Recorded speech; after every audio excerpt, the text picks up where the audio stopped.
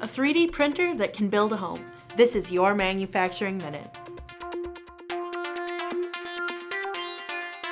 An Italian company in the additive manufacturing industry has engineered a 3D printer that takes the housing industry to a whole new level.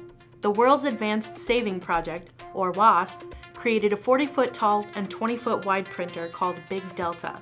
This printer constructs low-cost houses using inexpensive materials like clay or dirt to combat the global housing crisis. The giant printer is composed of a metal frame with a rotating nozzle in the center which, using a low amount of energy, forms a structure by layers.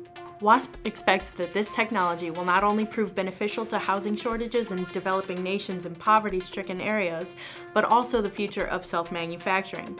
They call this vision the MakerEconomy, in which 3D printing can benefit the basic necessities: work, health, and housing. Is this huge 3D printer going to solve the global housing crisis, or will it be unable to perform? Email us or leave your comments below. That's all the time we have for today, but tune in every weekday for your next Manufacturing Minute. Nailed it!